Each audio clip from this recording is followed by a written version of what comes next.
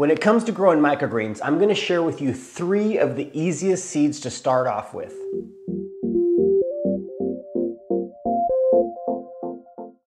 Welcome back for another video to Recalibrate with Nate, and thank you for joining me for another video on this playlist series. I will have the entire playlist linked in the description box below, as well as the links to the plant-based bundle. The plant-based bundle is back, and it is filled with over 200 different products, totaling about $9,000 worth if you were to buy everything individually, and you're getting it all for $50.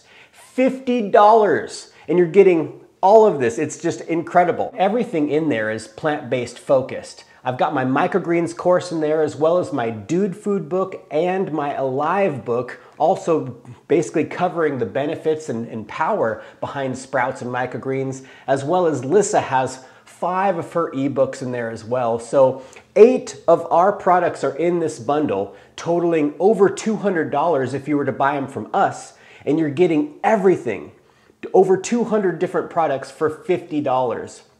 It's like $8,800, close to $9,000 for this entire bundle. So be sure to check that out. Like I said, I'll have that linked in the description box below. It ends the 28th of November.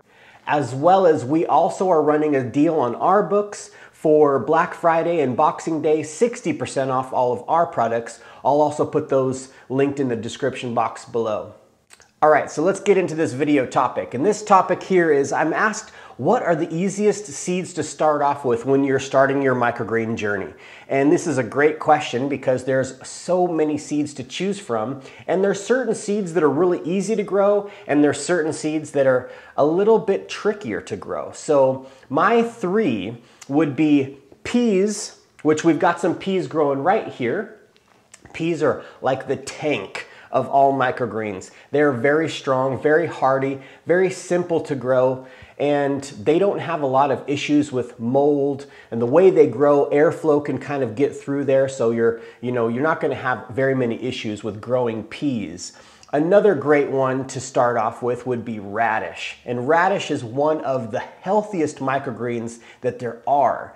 Radish is a very forgiving seed as well. Germination rate is spectacular in so many ways. Radish is another great one to start off with.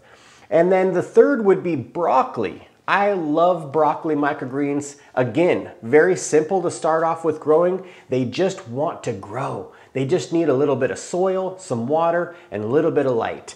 You don't need to have a vertical tower set up to start growing microgreens.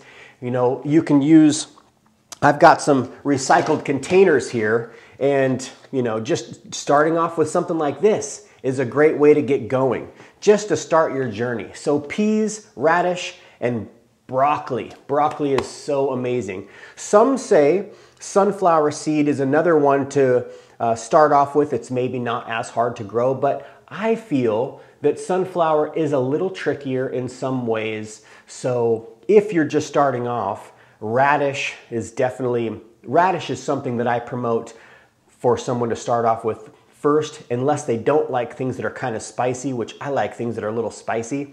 I would say pea, and then broccoli being the 3rd. So be sure to try some of those out. Now, microgreen seeds, you don't need to have any special seed necessarily for microgreens because you're not eating the seed. When it comes to sprouting, you want to have seeds that are specific for sprouting because they've gone through a process to really make sure that there's no E. coli and salmonella traces of those kinds of bacteria within the seeds. But when it comes to microgreen seeds, you can use pretty much whatever. But yes, so be sure to check out some of the different seed companies that we use. I'll put those links in the description down below as well. And just get going. It is a lot of fun. You're going to have so much fun just growing some. And it's what's exciting about microgreens is they don't take very long to grow. Like really, within 10 days you're harvesting. From seed, from planting to harvest is 10 days. So if you've ever grown anything in a garden, you know how long it takes to be able to harvest what's in your garden. That's what's so fun with microgreens, is it's really fast. And it's really fun, of course, for the youngsters because, their attention span may be a little bit lower, and they're able to see how fast these things grow within 5 days after they come out of germination. They are booming. So check those out. I'll put, like I said, some links for those seed companies in the description box below, as well as the links for the plant-based bundle. Be sure to even just open up the link just to see what's in there. It is an incredible deal. I mean, nearly $9,000 worth of products for $50. This is by far the biggest bundle that we've ever been a part of, right? $50, you cannot go wrong. This is an amazing tool for those who are looking to incorporate more plant-based meals into their life, or they're looking out for exercise programs or different yoga programs. There's full courses in there, mindset courses. I mean, the list is just, I haven't even actually gone through everything yet. There's so much to go through, but it is an incredible deal. So be sure to check that out. All right, until the next one, love ya.